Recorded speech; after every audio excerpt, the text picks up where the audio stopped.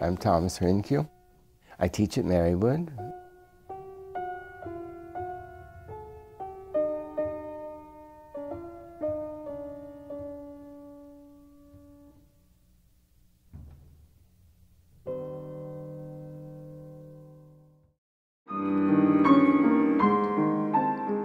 Thomas Hrynkiw is a world-renowned pianist from Wilkes-Barre, Pennsylvania that has traveled the world playing many major concerts.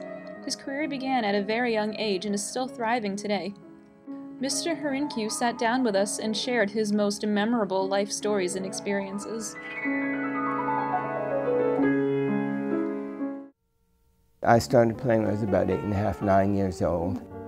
So I was playing the piano early on in life, and then they would take me from grammar school to middle school to high school, so I was always ahead of myself musically, and then even then I'd be playing shows at the Little Theater. So I was born in Wilkes-Barre, actually.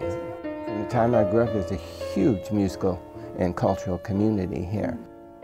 Mr. Hrynkiw was given a prestigious offer to pursue his education after high school, but wanted to remain local. I was invited to go to Juilliard when I was 15, but I never wanted to leave here. And I graduated from Wilkes. Everybody insisted I move on, so I finally got to New York and got a master's at Manhattan School of Music with a great teacher there. And from there, they pushed me into competitions, and then that took me to Europe, and it's just been ongoing. So how did Mr. Hrynkiw get not only his foot in the door, but in concert halls around the world?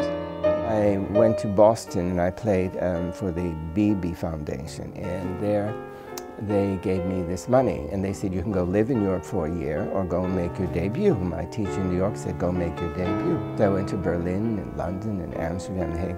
I had really beautiful reviews from there, and then got gold medal in Geneva competition, then came back to New York.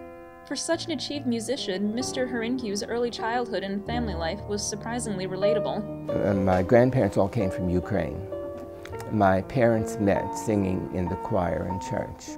Beautiful music was playing throughout the home constantly from many different family members. My father could read music, and my mother played some piano, and they said, if you want lessons, we will give you all lessons. My older brother played classical accordion, and he was on the Ed Sullivan Show twice playing. Mr. Hrynkiw explains his close-knit family values from back in the day. You had family dinner and you went on picnics on Sunday, and you never missed church, no matter what. But it was great. It was a beautiful family life. Mr. Hrynkiw is gifted not only in playing music, but teaching it as well. One girl finally said to me, you're the only one who's helping me. My voice hurts, but when you tell me to do things, it doesn't. So then I began a career in vocal teaching. In 3 years, I had somebody in Carnegie and people on Broadway. After accomplishing so much already, what is there left for Mr. Hrynkiw to do? I play a lot of solos, and I'm doing a big solo recording project, Ukrainian music. Never been done, it's historical. I still travel and play concerts and the recording projects. So, what brought Mr. Hrynkiw to Marywood? Then I got a call because one of the sisters was retiring from the piano department.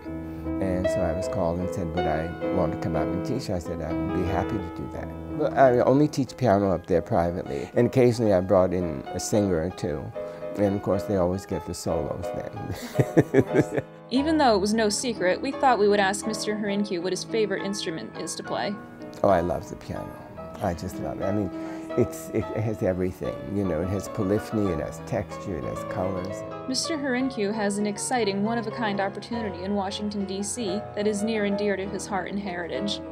I was to play at the National Gallery. For the first time, they're having a Ukrainian film festival and art show at the National Gallery.